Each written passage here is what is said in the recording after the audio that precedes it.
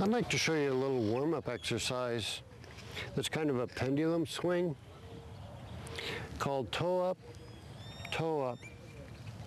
And what that will do as you do this exercise is give you a feel of the correct release motion through the ball. Toe up, toe up.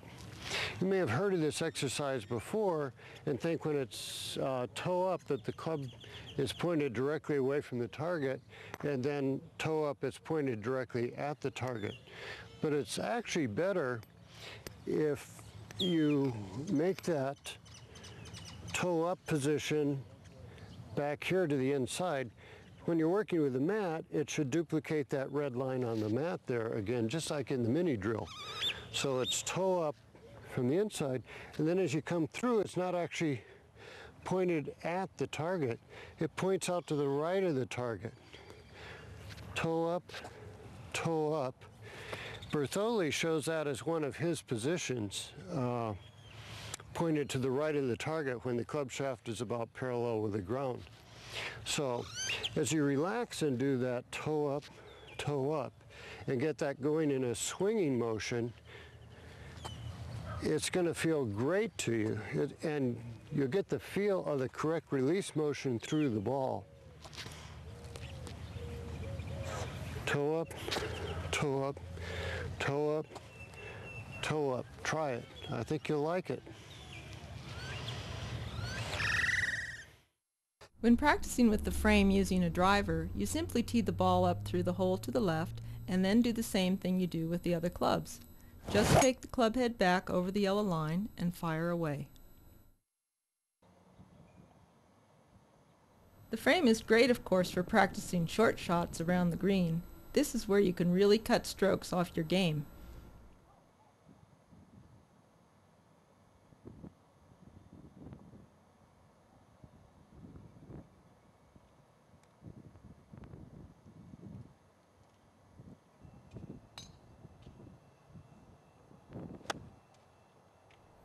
Here's a tip on how to take what you learn practicing with the frame onto the course in actual play.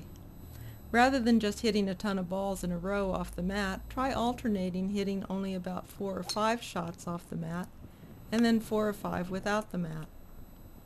This will help you quickly transfer what you learn with the frame to real shots without it. And that becomes a real confidence builder based on real feedback.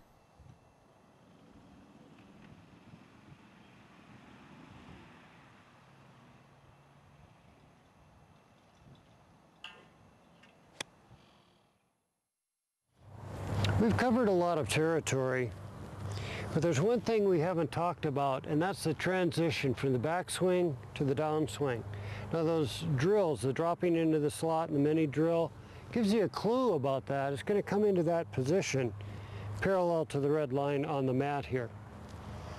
But I'm going to give you a clue as to how to perform that I think you're going to like a lot. You go to the top, and then you push down with the left hand, and that right elbow goes in right next to the right hip, and your hips move forward. Bump, and then a turn through the ball. And you're kind of maintaining the same kind of feel in your hands throughout this. It's just that the left hand increases pressure here going down, and you're redirecting that energy to here and then down into the ball. But it becomes one smooth motion. You can do it with your hands like this. You just go back to the top, press down, turn through, and do that as a training drill. You can even do it as an isometric exercise where you push real hard between your hands here.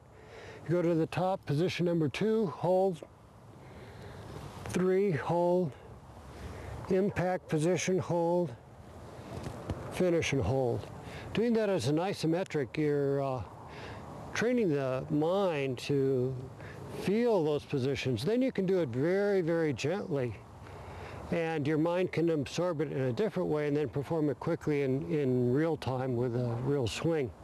But then you can press very gently between your hands Go to the top, press gently. You still got resistance with the right hand, but you're pressing gently with the left. Down in through the ball and to the finish. You can do that as many times a day as you like.